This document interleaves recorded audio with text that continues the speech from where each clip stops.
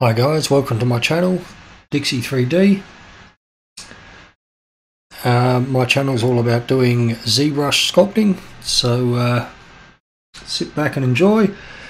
Today's video is going to be about group loop extraction, how to get nice crisp edges, basically a revised edition of a previous video I had on my channel. So let's get started. First off, we'll start with subdividing our model. We'll go to the polyframe, Shift F is the shortcut for that. Now to subdivide, shortcut is Control D. We'll just subdivide it up to about 208,000 polys. Turn off our polyframe. Start to mask out an area. Just mask out this section here. Hold Control and Alt to tap on the model to sharpen it. Turn back on your polyframe, Control W to make it a new polygroup. Up in your light box you'll find under brushes a folder called Smooth. Within that folder you will find a brush called Smooth Groups. Now as I have lots of folders, it could be anywhere, so I'll leave that up to you guys to find yours. So once you get your smooth groups, you hold smooth and just smooth off the edges of the polygroup.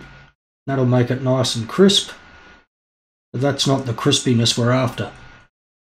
What we're going to do now is go back up to geometry, delete our subdivision history, and then Control Shift tap to isolate the polygroup. Come down to group loops, make it a group loop. Now what it's done is when you've made your group loop, it's masked it out, but not right to the edge of the polygroup, to that nice crisp edge. So if you go to move, shortcut for that's Control W. Go to Unmask Mesh Center. Now I have the button up here, and if you want to find that yourself, apart from using Alt and tapping the location icon, I'm pretty sure that would be under masking, and go to Unmask Mesh Center.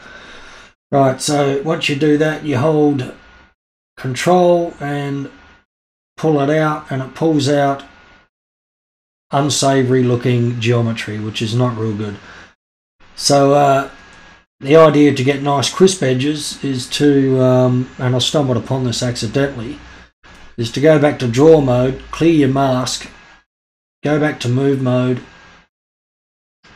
tap the polygroup with Control held down, and that will give you a masked out area. Now notice the mask has gone right to the polygroup this time, so when you actually do pull out with Control held down, you get beautiful crisp clean edges. Very good for hard surface modeling and a lot of other applications. So that's as easy as it is.